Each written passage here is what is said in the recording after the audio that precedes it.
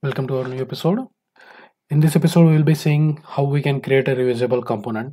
And the component which we are going to create is an alert. Okay, so many of you might have used Bootstrap alert. Okay, so with Angular, we can create a reusable component. Okay, and sending what we can say same code we are going to use in multiple components. Okay, so we don't have to replicate this kind of HTML repeatedly. Okay, what we need to do, we need to use that reusable component selector and we just need to pass the text which we need to show. Okay, so if you can see, this is the normal alert which we get. Okay, we can have a cross button also, or it can be optional. On click of it will be disappeared. Okay, so same thing and the same logic we are going to implement in a component. Okay, so let's check how we can do it. So this is the existing project I'm using. Okay, on click of delete, just for a scenario, on click of delete we will be showing that alert like user has been deleted and it will go after some time. So same thing we are going to achieve with the help of reusable component. Let's do the code now. So this is the project I'm using from my previous videos. Okay, same. So I have a widget folder here. I will create a component here, ng generate component, then we'll name it as alert. Let's create it.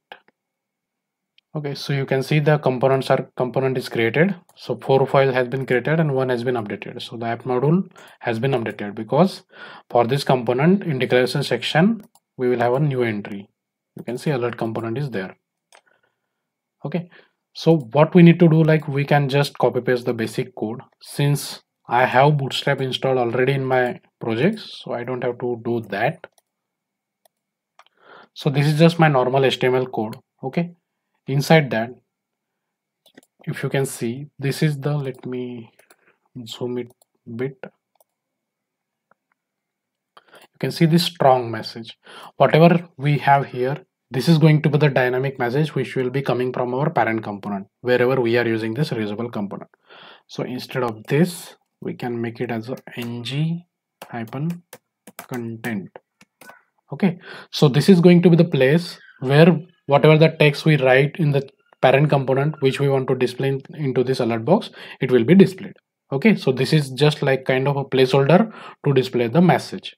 Okay, apart from that, we need like what type of alerts do we need? So if you can see, we have different number of alerts like with the different classes. You can see this is a success, I think, then alert, info, warning, danger, primary. Okay, let's check all the classes. Alert success mean green. Okay, so we need one input and one output. Okay, so input will be like what type of alert, what we can say, what type of background we need. Okay, and output event will be like to close this, because we have a close icon here. Where it goes, let's check it. Okay, so on click of it, you can see that alert is getting destroyed. So for this we need one output. Let's check the code. So in component, let's have an input,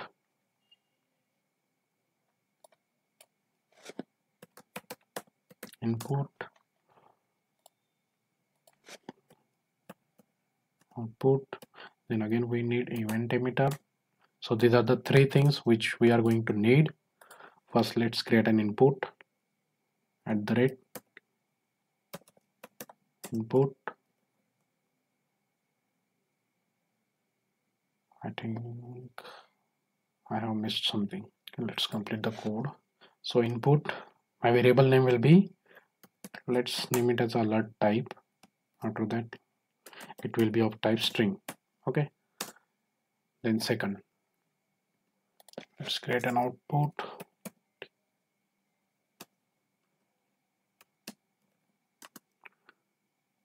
On close, new event emitter, any, instead of colon we need equal to. Okay, so this is the first input where we will receiving the type of the alert. Second is on close of close up that icon, we will be emitting that event. Okay, so this, whatever the class we get, we just need to add it here with ng class. Okay, so this is the first thing. Then we need event emitter. Event will be click close. So we need to create this event which will be emitting our event emitter. This dot on close dot emit. We don't need to send any data because we are just performing an operation. Okay, so if you want to send data, you can send it here, and that same data you can get in your parent component also. Okay, but in this scenario we don't need that, so we can avoid that. Okay, so our reusable component is ready, just with one input and the one output. Okay, so we have to use this selector. As I have told you, like, this is the component I have, user list. Let's go into that. Okay, so on the top of it, or let's say on the card, then we have one input that is of name type. Type is equal to, so we have to pass the string. So I have used double quotes, then single quotes to pass the string. So what options do we have? Let's make it as alert warning. Let's use the text.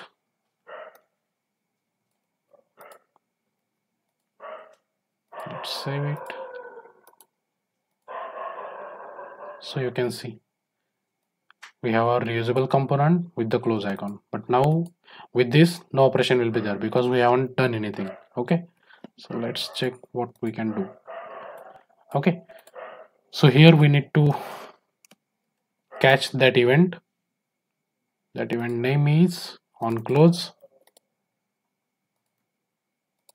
After that, our local function on alert close, we have to create this function as well.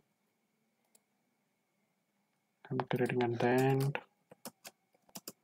Okay, so we need one variable that will be responsible to show and hide that alert box. Means our reusable component is alert. Its type will be boolean. Let's declare with false.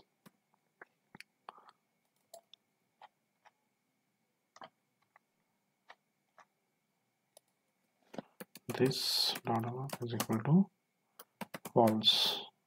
Let's create another method which will trigger on alert open. Maybe we will make it true, and where we on click of delete, as we have discussed, like on click of delete we will show that alert pop-up like user has been deleted. Okay, I will call this method this dot. Okay, let's check it now. Okay, so I'm deleting last record. Okay, one more thing we have, remember, we didn't apply this boolean flag on our selector. So this is our selector. We can use star ng if directive to make it hide and show based on this flag. So initially it is not visible. Once I am clicking on delete, you can say this flag is visible. If I am clicking on this close, you can see it is hidden. Okay, so what we have discussed, like, it will be visible for some time, after that it will be automatically done. We don't need to explicitly close that. Okay, so let's check how we can do that. Okay, so this is the thing where we are calling our, where we are showing our alert box. Okay, after this we can use set timeout.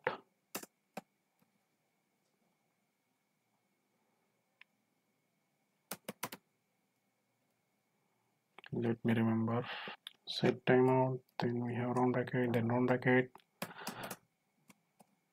Okay, after that our second parameter, like, let's wait for 3 seconds, and again we need to call this function, this dot close alert. Okay, so whenever we are deleting the record, first this function will be triggered so that alert will be visible. After 3 milliseconds we are calling this function, so alert will be automatically hidden. So let's check our code. So we have last record. I'm clicking on delete, so you can see alert box is visible. After 3 seconds it is automatically hidden. Okay, so this is just a basic and a simple example. Okay, the new thing is here, like we have used ng content in HTML. Okay, so this is the projected state. Okay, here we will be rendering whatever the HTML we write over here inside this selector. So this is going to be rendered over there.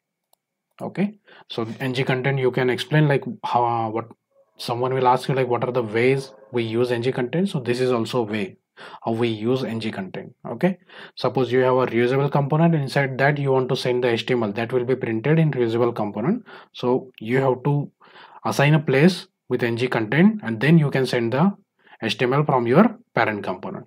Okay, so you can find this code, because it's not that much some fancy code, it is just a straightforward code, so you can just write by yourself also. But just to clear the basic idea, I have made this video, but still it will be available on my GitHub account.